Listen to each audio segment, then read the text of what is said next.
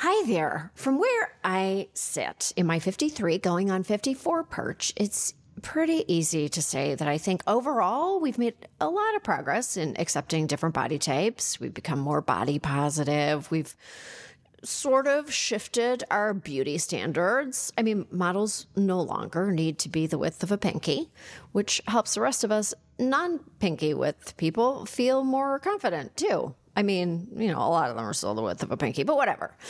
And still, it's estimated that over 70% of women in the U.S. dye their hair. Myself, for sure, included in that.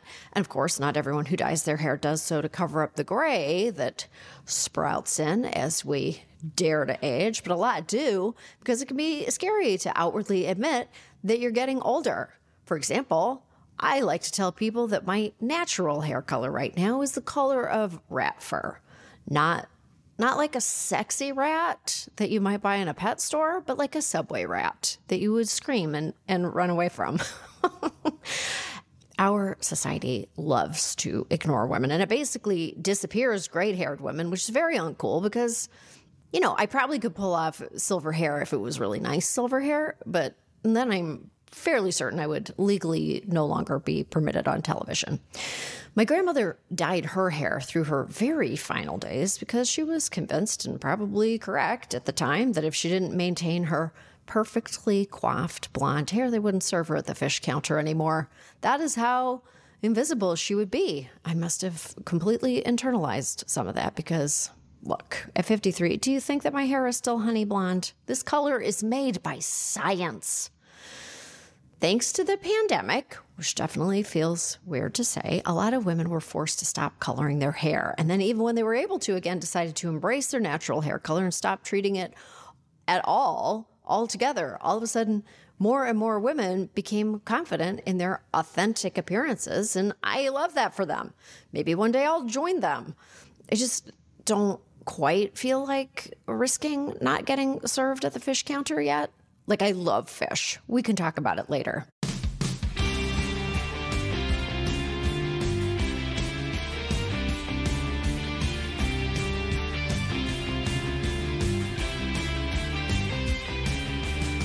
This is Choice Words. I'm Samantha Bee. My guest today is Ricki Lake, and I seriously loved seeing her gray hair looking back at me while recording this episode.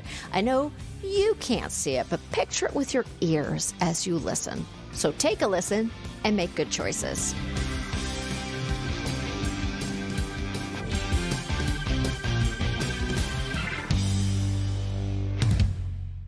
Oh my God. I can't believe I'm finally meeting you. I feel like you've always been a part of my life. It's awesome. It's really awesome. Okay. Well, you know that the premise of this podcast is that we're going to talk about like big choices that you've made. And that is like a big launch pad for other conversations. I have so much I want to ask you about because I feel like I've been an observer of your life from a distance for so goddamn long. My 35 years. Hairspray this year is 35 years old. So yeah, a long time. If you think back to your long storied career, can you name a choice that you made that really particularly stands out as something that totally changed your life? That was like the catalyst for something? I mean, there are so many. There's so many phases in my life that it's like sliding doors. If I'd gone this way or this way, like my whole life would be different. So you could go back to like when I went to the audition for Hairspray and met John Waters, and that opened that whole world to me. But I think of late, the most sort of transformational choice that I made that I have literally goosebumps talking about it, was when I made the decision to shave my head and come out with my secret of hair loss that I was suffering with for many, many, many, many, many years, decades. And so it was the scariest thing and I've had my baby in my bathtub with no drugs. Yep. I have like done a lot of kind of brave, people would consider brave or ballsy. This choice that I made, and we're coming up on 4 years, was the scariest one. And I felt like I had been backed into a corner. I didn't feel like I had any other option. A lot of it, I'm someone who, I share, like I'm an oversharer. I talk, Right. you know, people who grew up with me with my show, they know that like I am so transparent with basically everything. And with this part of my life, this piece of me where I consider myself to be so authentic and just an open book, this is this piece that I was not being authentic and I was suffering. And so, yeah, it came to a head December 31st, 2019, right before the new decade, right before 2020. So I made that decision and I told very few people. And yeah, it was a physical transformation that I did, but it was mostly internal. Like it was coming to a place of real, true self-acceptance. Like, this is who I am. This is what I've been going through, you know, and I didn't know how like the public would react. I didn't have an agenda other than I wanted to be set free from this thing that was tormenting me. Well, okay. I have so many follow-up questions. Like, for one thing, I just want to say that people's identities, especially women, I think, our identities can be tied into our hair, our sense of self, our pride, our femininity, you know, and I can only talk about myself and what I went through, but I follow all these amazing women on social media that are real, like, cheerleaders, and they're also very outspoken about their journey with their hair loss. And it's super common. It's like the kind of hair loss that I have is called androgenetic alopecia. And it's like, it affects 50% of women or something. Like 50% of women are going to experience significant hair loss in their lifetime. And it is traumatic. And anyone that has suffered with that, I don't know if you, after your babies, you stop breastfeeding and your hair just dumps in the shower and I would hold piles of hair and I don't have that much hair. And it was just super scary. And I know people that don't suffer from this, they can't really understand. They're like, get over it. It's just hair. But for me, I was on television all the time. I was having to look a certain way. And, you know, I resorted to wearing like hair pieces and extensions for years, and which took its toll on my hair. Anyway, that is the choice, I think, that was really pivotal in changing the real trajectory of my life for my 50s. You know, I ended up meeting Ross and my husband, who I may not have really recognized and saw as a good person for me if I hadn't gone through that real shift. Boy, I love stories where people are just throwing off because and that is tied to shame too. Like it seems like you were living in a state of shame. I was embarrassed. I was humiliated. And, you know, and because like, I didn't even tell my therapist, I'm someone that, because I was embarrassed and I felt like, and you start to go crazy. Like you start to I could feel hair falling on my shoulder. Like I was acutely aware of the shedding, and I did everything. I was taking Propecia, which is like a drug that's for men. It's not even FDA approved for women. I was taking that. I was doing anything and everything, but all of it was like private. You know, it was like my friends, a lot of them like did not know I suffered from this, you know? Wow. Yeah. Okay. So that's a huge choice, to throw off the yoke of shame, like to throw off that albatross that was hanging around your neck and to reveal your true authentic self. That's incredible. I love this story so much. It was big. And, you know, when I did make the choice, it was calculated in that I wanted it documented. Like I'm someone that like, I make a documentary. I film my home birth. I didn't know it was going to be in a documentary, but I wanted to have like something to look back on, this moment, this real like turning point. So I had my dear friend, who's an amazing photographer, shoot it. I had my dearest friends with me. You know, I have it all like preserved.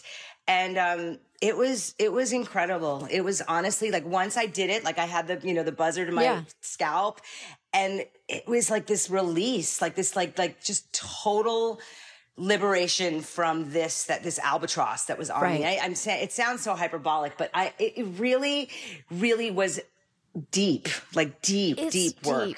I got to tell you that when my grandma, and I was so close with my grandmother, like we were, you know, she really raised me in a lot of ways. And when she was on her literal deathbed, like dying of cancer, she had me dye her roots, like, cause she didn't want to be in the hospital with like roots. Do you understand what I'm saying? Yeah, so when you talk about hair, were you an adult? I was an adult. Yeah, I was in my late 20s.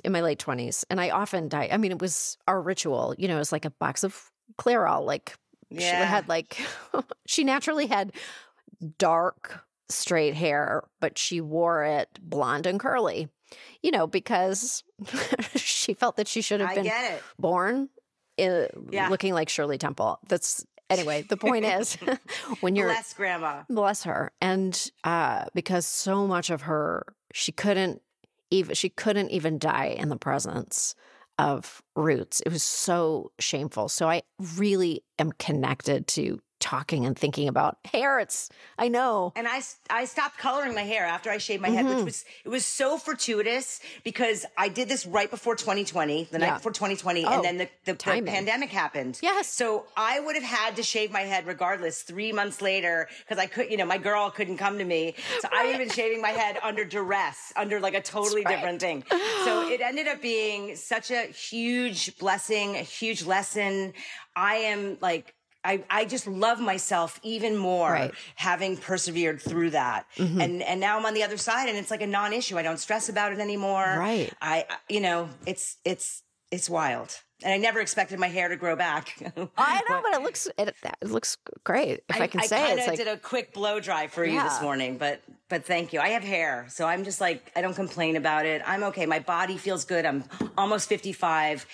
I can't complain. It's like, it's all good. It's all good. And how did people react? I betcha, because it's so connected to all of those things that we've been talking about, and it creates passionate feelings in people.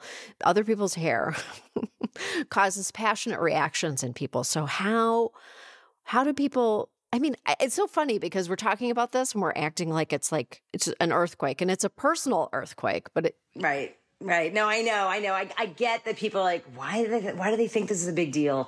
I don't know. I do feel like my fans or people that grew up with me, they have accepted me at every stage of how I look, whether I'm 260 pounds or I'm 120 pounds, which I have been both without surgery, and my gray hair. I mean, it became cool. COVID made it cool to not color your hair. So I don't know. I'm just appreciative. Like, I am one of those people that I jump head first and I always land on my feet. Like, anything I've done, like, I really have done kind of crazy stuff, very impulsive, and yet it's always kind of worked out for me in the end. Have you always been an impulsive decision maker in that sense? Like, is that how you make all your big life choices? You're like, I'm fucking doing it. Yeah. And I don't think it through, which I think has been a gift. Very good. Like, I don't ever like see the forest for the trees. I'm always in the moment. Like, that feels good. Like my talk show, for instance. I mean, I was not working at that time. I was 23 years old when I got a phone call to go on this meeting for this talk show. Okay. I didn't even think it through that it was actually going to make it on the air, let alone move me to New York, help me meet my first husband, like all of it that happened. And it was just like, all right, yeah, I'll do it. I'll do it for $5,000. Like, I needed, in the moment, I needed my rent paid for 6 months. I was like, sure, I'll do it. So like every decision, making a documentary about birth, or all of my documentaries, we don't really, I just felt called to do it. I had to do it. Right. Post 9/11, I don't know if you're familiar with my story, but I was downtown in my apartment witnessing 9/11 firsthand, 2 months after having my home birth in that same space. What? And so I was we were all traumatized that day, but my hormones and and I had to get out. I had to get out of New York. I had to get out of New York. I had to get out of a lot of things. Moved to LA and started this calling, I call it, to explore birth options in the United States. I was really, just really like confused as to why my really amazing friends that I look up to didn't seem to care about the process of giving birth. They just wanted the help. So it was just, I went on that journey, and that 9/11 happened. And in that moment made that decision, I'm getting out of here. And it just, again, shifted my career, shifted my focus. And I found my true passion through that trauma. Once you made that choice and you were like, I got to get out of here, I got to do something different, how long did it take before you were actually able to execute on that vision for yourself? It took a year and a half. Because I had to finish my show. I had a contract with my show, and I was married in New York. So I wanted to move to California. I mean, it was a lot of juggling, a lot of stuff I had to do, meeting with attorneys. I mean, I had to it was like putting my big girl pants on. But I was one of those people, like, I love New York. I'm from New York. I'm born and raised, but I didn't feel safe anymore. I did not. I don't feel safe anymore. When we, the National Guard came into our neighborhood, and I had to go back to work, and I'm nursing a 2-month-old, and it was intense, but but in a way, it was like it happened in that I found what I was meant to do, because I really do look at the documentary film work, particularly the birth movie. Mm-hmm. That's my reason for that's why I had that talk show. That's why I'm a public figure, because I believe I'm putting out material that's super important, and making a difference in people's lives. Right. Oh my God. I just can't imagine you restarting your show. 9/11 has happened and you're nursing a 2-month-old. Oh, I had to go to work a day later, Sam. I had to go back to work, and we did a show. And it was like, my baby daddy thinks I'm a hoochie, and there was a bomb scare in our building. Like it was chaos. It was chaos. And it's like, it was in that moment, I'm like, okay, I mean, as shallow as it may sound, I want my legacy to be something more than this. Right. The talk show was great. It was a phenomenon. It was so successful. I'm super proud of it. We did great work. Like the stuff we did for gay relationships, for everybody being represented and being treated with respect is something I'm super proud of. Right. But I feel like I had that platform in order to be able to make these smaller films that are about something pretty provocative, and being able to feed that to the mainstream that I'm not full of shit, that I don't have an agenda, and I just am curious about these things and want to help people. And you're willing to document yourself doing these things because you're just so open. As crazy as that sounds. I mean, someone asked me just recently if I wanted to go on a show and do ayahuasca on camera. And I was what was your take on that? I was like, that's where I draw the line. Well, I don't know. I don't know if you're familiar with that plant medicine, but that's not to do it for attention or publicity. That is not the reason to do it. And it will kick your ass even more than it normally would. Right. I would very much be afraid of what would come out of any orifice in my body. I don't know.